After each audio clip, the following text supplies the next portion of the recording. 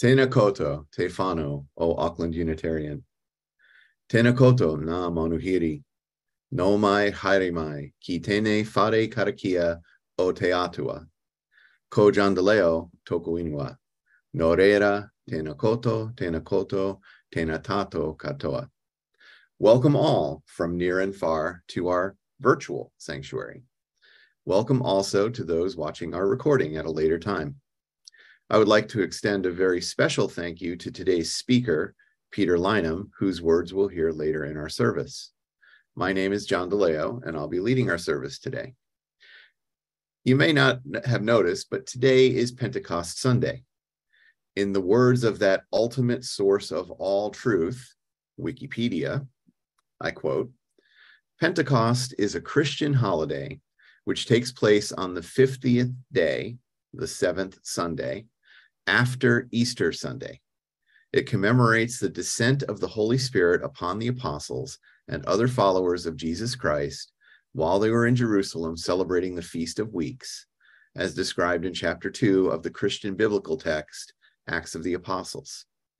Pentecost is one of the great feasts in the Eastern Orthodox Church, a solemnity in the Roman Rite of the Catholic Church, a festival in the Lutheran churches, and a principal feast in the Anglican Communion. Many Christian denominations provide a special liturgy for this holy celebration.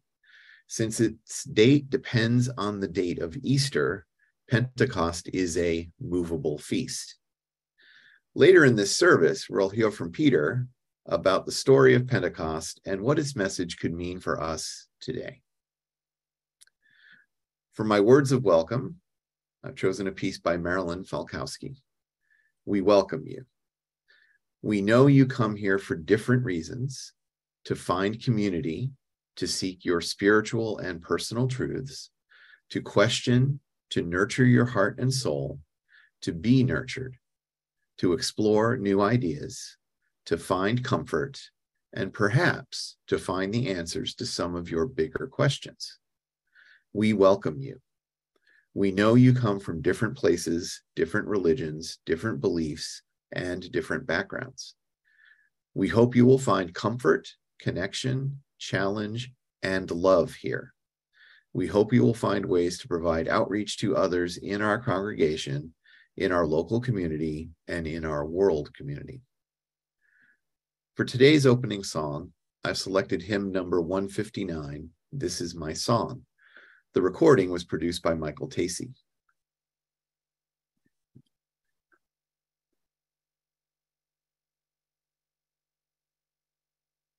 For my opening words, I've chosen a piece by Dawn Shea Cooley.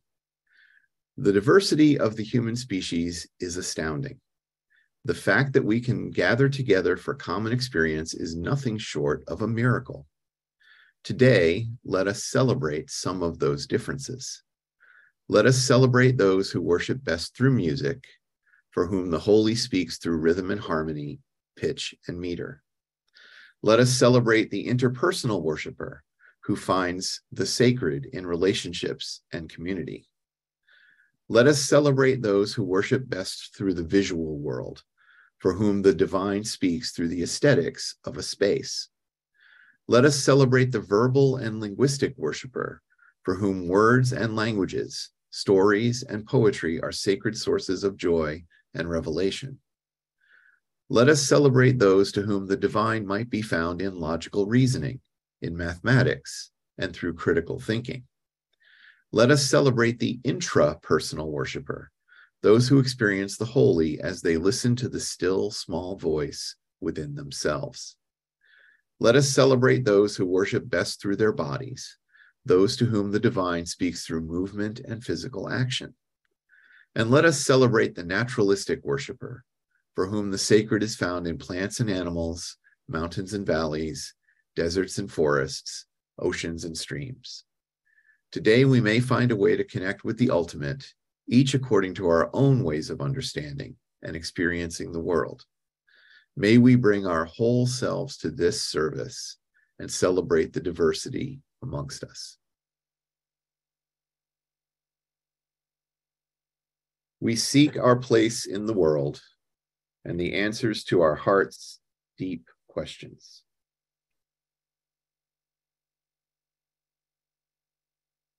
As we seek, may our hearts be open to unexpected answers. May the light of our chalice remind us that this is a community of warmth, of wisdom, and welcoming of multiple truths. If you wish, you're welcome to recite with me, while muted, of course, the covenant of our congregation. For your reference, I've pasted the words into the Zoom chat. Love is the doctrine of this church. The quest for truth is the sacrament, and service is its prayer. To dwell together in peace, to seek knowledge in freedom, to serve humankind in fellowship, to the end that all souls shall grow in harmony, thus do we covenant with each other and with our God.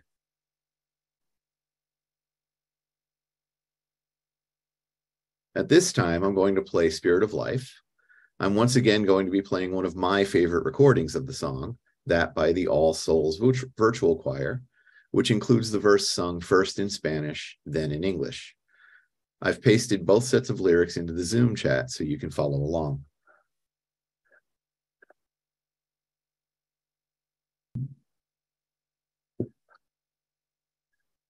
For today's intermediate hymn, I've selected number 318, We Would Be One. The recording I'm playing is one I've played a few times before by the First Unitarian Church of Baltimore.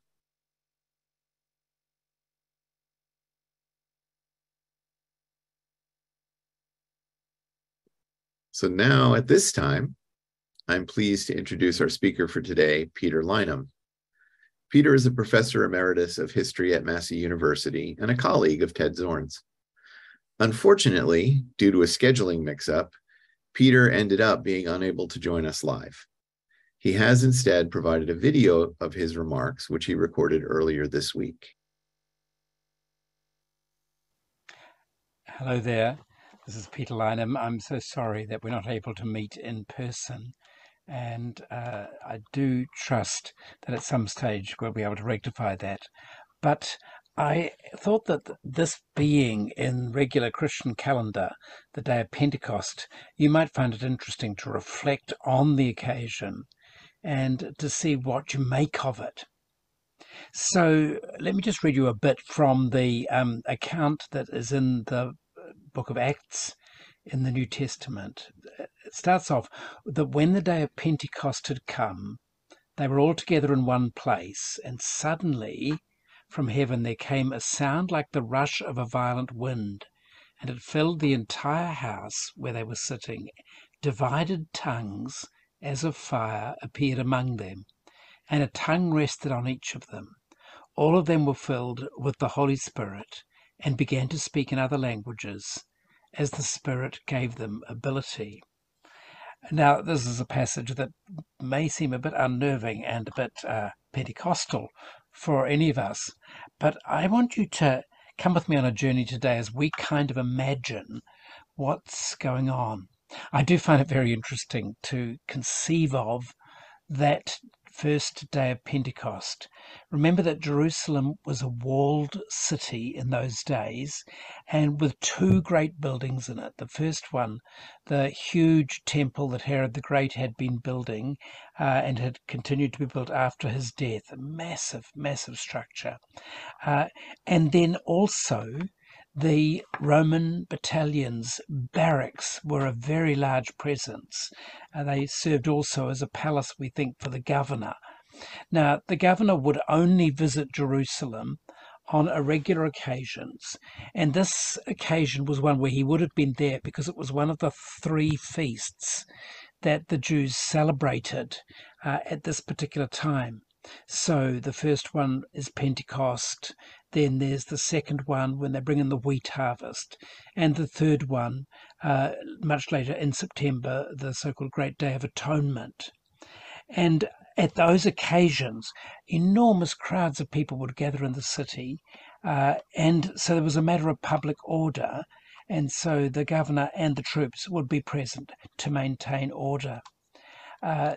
So we can imagine the narrow streets of Jerusalem having been crowded out, and great surprise would be when there is a disturbance in the streets, while the latest messianic movement, I think we would probably call it a cult, was surging out in the streets with inexplicable sounds of wind, with what appeared to be fire raging over the people who'd come out of the place where they'd been gathering. And then the streets are full of blabbing Galileans, the real hick countrysiders of the Jewish world. And they're talking very, very loudly. But what's the language that they're speaking? And then the visitors to the city, and there would be a lot of visitors for every Jewish feast time, discover that they can hear through the hubbub the Galileans speaking their own languages, the vernacular languages from all across the known Roman world and beyond it. This is a very crazy event early in this morning in Jerusalem. Now, it must have been particularly strange when they discover that they had thought, the Jews, that they'd put an end to the Jesus movement by crucifying the rebel that was at the heart of it. But now, 50 days later, at the next feast, there seems to be a new cycle of action. What sense to make of this occasion, they must have wondered. And what sense do we make of it in our modern world? And what sense do you make of it as Unitarians? Well, I think there's quite an interesting issue to explore. It's clear that these events are really important because this marks the moment, really significant in religious history, when the Christian movement begins to emerge as a distinct movement. Jesus had clearly been operating within Judaism. Now there's something beginning to happen, which still seems within Judaism, but it increasingly pulls apart. And when in 66 AD the peoples of Jerusalem and Judea rebel against the Roman Empire, and the Roman Empire comes in with great force against them, then the Christians are clearly separate from the Jews and evacuate Jerusalem and leave the Jews to their fate. So there's a trend here in these stories, but the trend begins here at Pentecost, and I want to just see what sense to make of it. Now, I think probably the most uncomfortable aspect of this Pentecost story, which leaves respectable people, whether they're Unitarians or Anglicans or Buddhists for that matter, somewhat troubled, is the noisiness of the occasion. We, educated people like religion to be respectable, refined, quiet. But a good deal of religion across the world has never been like that. I have the feeling that Europeans with a certain level of education dismiss anything that gets noisy. We're probably quite inclined to do what the Jews did at that day, call it drunken behavior, incapable of refined religion, which we are aiming for. But I think it's time that we reconsidered our attitude. I think there's something very flawed about it. Of course, I know that, for example, Unitarian hymnology, deeply influenced by John Greenleaf Whittier with his famous verse, "Drop the still dews of quietness till all our striving cease." And especially the next verse, "Breathe through the heats of our desire thy coolness and thy balm. Let sense be dumb. Let flesh retire. Speak through the earthquake, wind and fire, O still small voice of calm." But if that is a normal Unitarian, or indeed, general Christian attitude, actually it's highly predicated on our cultural baggage rather than our religious convictions.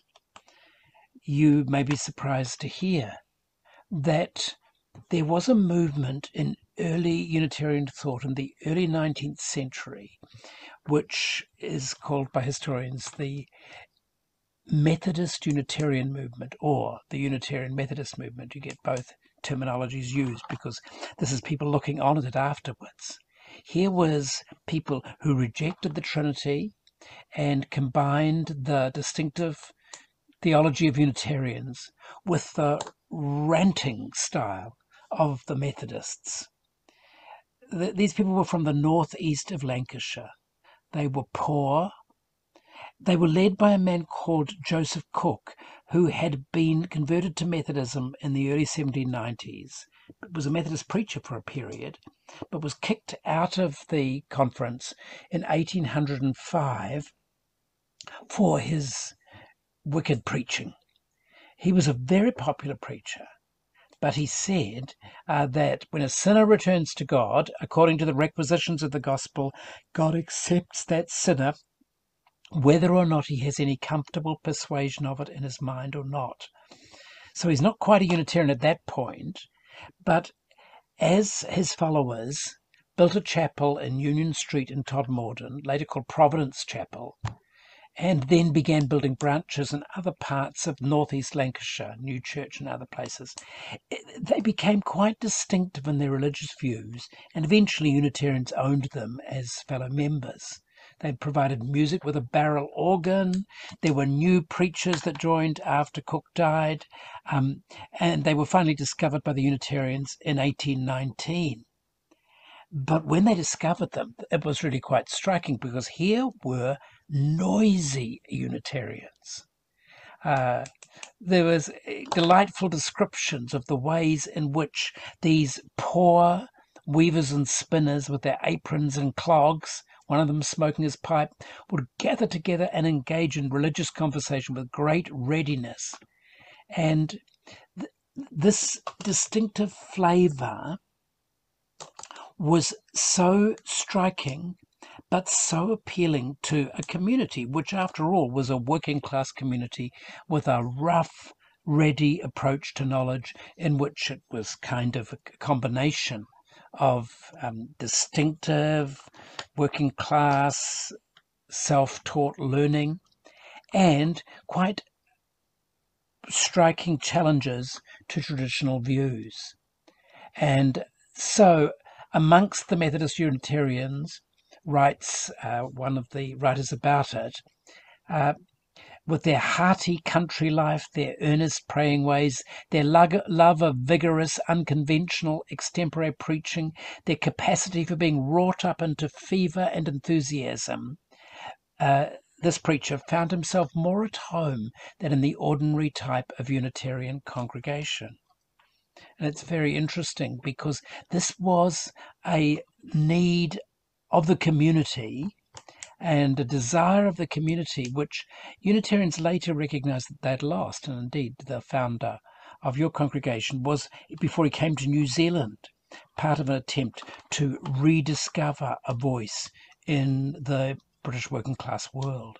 Well, I've taken a while to describe this story because I think sometimes we let aesthetics define the type of religion we think is acceptable. But consider, black churches, for example. There's a cultural aspect that means that in some societies, the noisy, the popular is the way in which religion is expressed. I don't think, can afford to reject religious groups just because of the style of the way they do things. We've got to listen to what they say. Now, a second factor that I am struck by in this story is the way in which every one of the 120 people who had gathered and were among this early Christian group that came down into the streets, every one of them had this flame of fire apparently above them, and every one went out to speak in the power that they'd experienced. Now, here again, we've got a striking description of a very different sort of church than what came to develop in later centuries. because the church increasingly disempowered laity, disempowered women, disempowered those whose gender and sexuality was unusual. Now, I grant you that there was still a preacher, Peter, who gave the sermon that day, but it was the ordinary believers who drew the crowd, because the Spirit of God did not rest solely on one person, rested on them all. And so that this picture of the Spirit like a flame on each person is a symbol of a striking kind of community in which all are endowed with a sense of God. Such an important theme for us to recover. Of course, we need learned, expert people. I'm the last person to deny that. But there's also a profound sense that our task is to encourage ordinary people to know that they are significant, that they matter. And here's where, in many ways, properly understood, Christianity is deeply influential in our notion of a democratic society. A democratic society says that all voices should be treated equally. Everyone has a place for a voice. In our increasingly elitist age, I think there's a tremendous risk that we will undermine democracy. And I think it's important for religions to discover their calling to strengthen democracy. And my final point, more briefly, is the theme of unity in diversity. This might take us off into a whole interesting story. Do you remember from the Old Testament those strange stories of the darkness when the world was created, and then the Spirit of God breathing over the waters, and then the creation of Adam and Eve, who are then, because they sin, driven out of the Garden of Eden and lose paradise? And then a chapter later, their two sons, Cain and Abel, are scrapping, and Cain kills Abel, and his punishment is that he is to wander the earth. Then, a few chapters later, in Genesis chapter 11, there's the great plan of the people that they will build themselves a city with a tower that goes right up into the heavens, and they will make a name for themselves.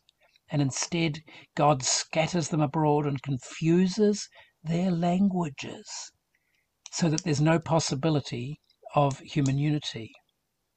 Now, in a real sense, Pentecost takes up those bad stories, those judgment stories of the Old Testament, and turns them on their heads. It suggests that now the world may be reunited. For what the Spirit did, as the Spirit fell on the assembled group, was to enable them to speak the languages of all the peoples who were present.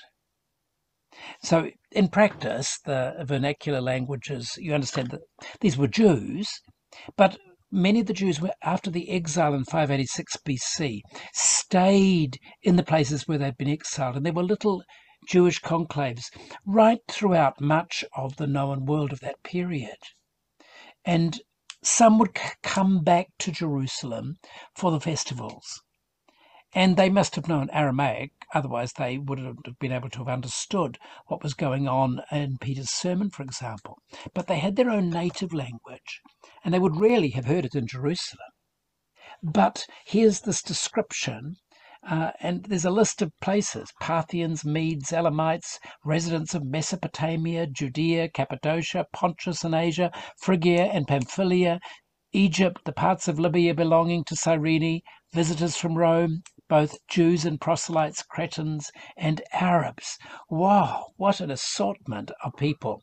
It's a picture of the world. And see, remember, they're Jews, but they're Jews from all over. And in this description, which moves from the east across to the north, across to the west, across to the south, each hears God being praised in their own language. And the curious thing is that we might imagine that the curse of the fall, that the curse of the scattering of the Tower of Babel, which was an attempt to unite people and failed, is now reversed. reversed through the action of God. God who had scattered is now the God who gathers. And yet God does not gather by just giving them a single language, a new single language. God speaks now to them in all of their languages, because the distinctive aspect of this story is that cultural variation is acknowledged and admits. See, this is where so often we just wonder at the present time, is there any possibility of peace? Because we are so divided into our national boundaries, our cultures, our languages, and it feels as though there is no way to overcome these, and churches and religions divide along these lines too.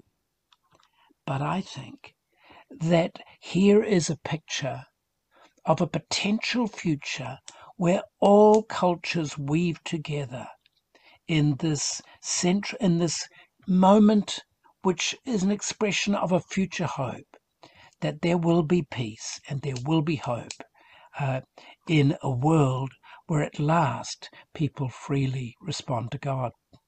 Well, I hope you've enjoyed that exploration. I do hope you have an interesting discussion about it.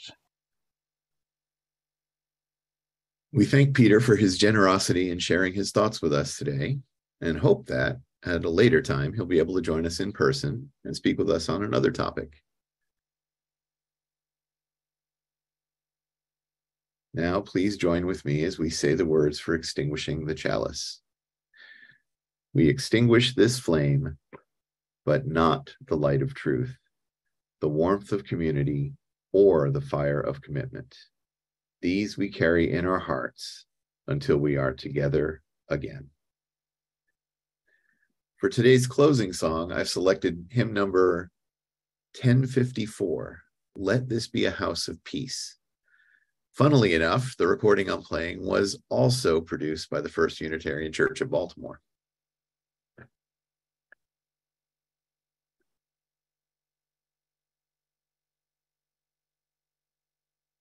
At this time, we're going, jumped ahead in my script. For my closing words, I've chosen something that I wouldn't normally choose, a prayer of all things. This happens to be, if you search in the UUA's database of words for worship, the one and only item that is tagged Pentecost. So I decided to go ahead and use it, even though I'm not a big fan of things called prayers. Holy One, you who dwells within and among us, let us remember the blessings of purpose that we have received throughout our lives. When the fire of our soul burned brightly, those moments of clarity, when our direction felt in line with a greater purpose, when the doors of opportunity were easy to see and even easier to open. Those moments of clarity when even strangers felt like family. We ask this day to have that clarity of spirit come forth into our lives again with the power of a mighty wind, opening the horizons of our hearts and minds to that inner fire which burns inside us all. May we be inspired this day to sing out praise of this glorious life in a language beyond the power of speech, in a language of action, so that our lives might be a beacon of justice and love, and the world might know hope through our story, our song, our steps taken. We ask this day that our inner fire burn brightly with compassion and courage and love, for whatever number of days ahead are still ours to claim. These and the many prayers of our hearts, we pray now in the silence. Amen. At this time, we're going to divide into small discussion groups in our Zoom breakout rooms. I'll keep the breakout rooms going for about 15 minutes, after which we'll all be returned to the main conversation. And Peter has very kindly provided some questions to get our discussion started. Basically, what do you think of his main points? Can noisy religions be valid for some people? Do you think that there are religious arguments in favor of democracy? And how do we reconcile cultural and language difficulties with world harmony and peace? So the questions are pasted into the Zoom chat for your reference, and I'll go ahead and start some breakout rooms.